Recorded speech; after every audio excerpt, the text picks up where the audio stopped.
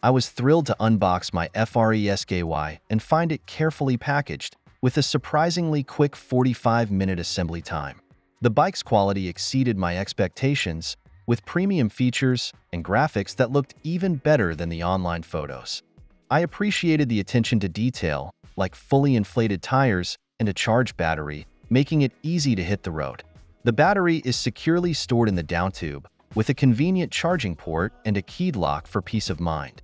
The hydraulic brakes were perfectly dialed in, and the shocks were set to a comfortable starting point, with easy adjustment options. While the bike is heavier than expected, it rides incredibly smoothly, thanks to the e-acceleration and intuitive controls. I loved the adjustable LED display, rubber control pad, and easy-to-use buttons. The cables were pre-sorted and zipped together, making assembly a breeze. The seat is adjustable in height and position, and the plastic fenders are a nice touch, though I opted not to use them. The kickstand is sturdy and conveniently located, and the battery life has been impressively long, even with minimal pedaling. Overall, this bike is a joy to ride. If I had to suggest improvements, I'd say the display could be brighter for sunlight visibility, and the provided chain lock could be longer to accommodate the frame, front tire, and rack. All in all, I'm thoroughly enjoying my Freesky. It's an exceptional ride. Right out of the box, this bike performs admirably. However, I highly recommend having a bike shop do the final adjustments and a test ride. It's a small investment that pays off handsomely.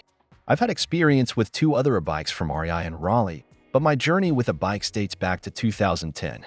Having tried both mid-drive and rear-drive setups, I must say the throttle and overall ride feel of the Coston CE Schwinn surpasses the others.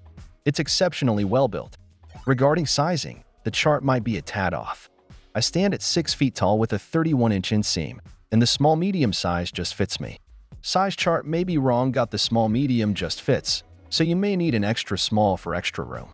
On a single charge, the bike covers around 25 to 30 miles, even with a 240 pounds rider like myself, though your mileage may vary.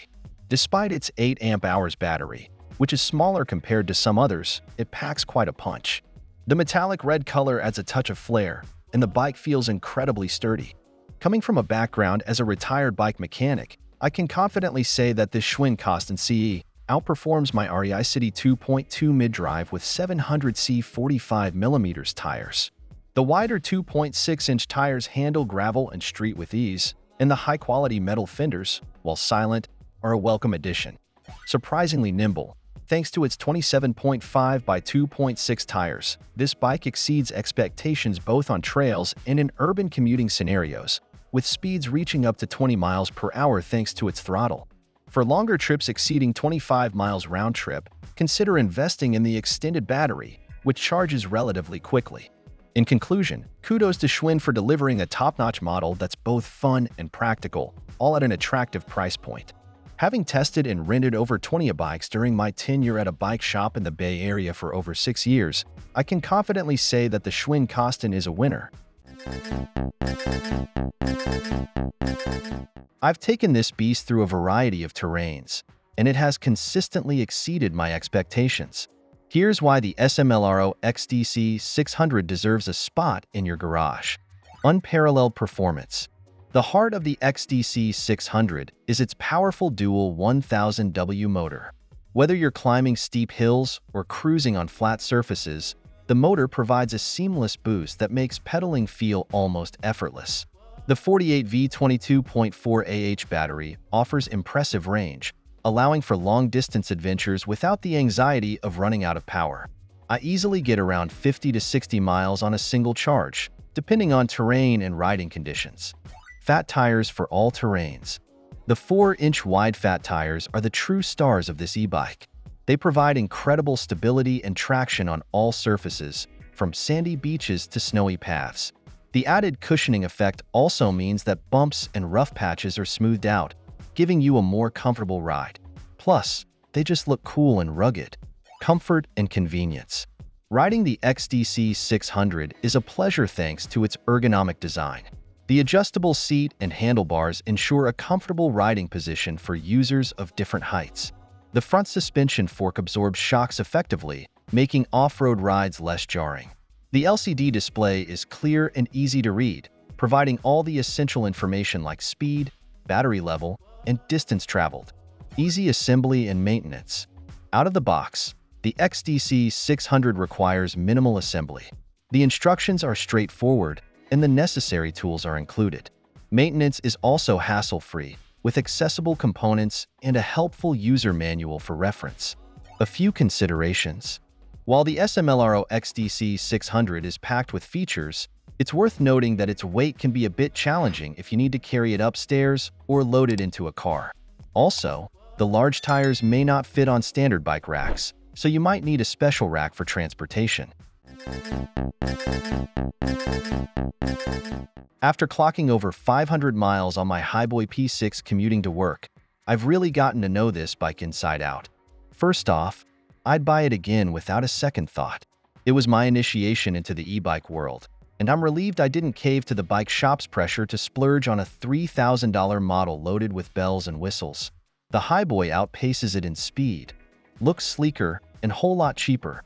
It handles beautifully, and I've hit speeds over 30 miles per hour on downhill stretches, thanks in part to those fat tires which ensure a smooth ride. My only gripe? The half-twist throttle takes some getting used to.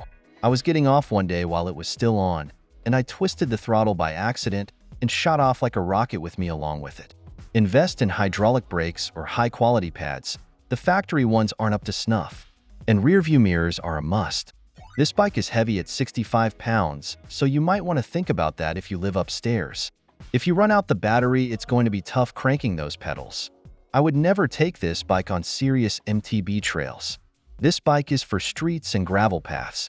Weighing in at around 200 pounds, I'm pleased with its performance, though acceleration from a standstill leaves something to be desired. Lighter riders might notice a difference. Motor and battery-wise, no complaints. My biggest issues with this bike is it pulls up 08 error codes almost daily. I'm not sure why. It could be a short in the wiring, or the controller is bad. It gets annoying. It's also a noisy bike. Not terribly so, but there is some noticeable noise. If you are new to bikes, or just don't want to spend that much, this bike is the way to go. You can always upgrade what you want. I'm thrilled to share my experience with my second Velowave bike. I learned my lesson the first time around and couldn't resist getting another one. The bike arrived expertly packaged, and assembly was a breeze. Velowave has made some fantastic updates to this new model, including the option to add fenders and a rear rack at a very reasonable price. Plus, the free bell and lock were a nice touch. The flared grips, similar to Cobra grips, provide exceptional comfort. As with my previous purchase, the included tools are top-notch and will find a permanent home in my tool bag. I highly recommend the Velowave Ranger to anyone interested in a fat tire e-bike. My only suggestion would be to include bottle holders and an additional mounting point. A minor quibble considering how happy I am with my purchase.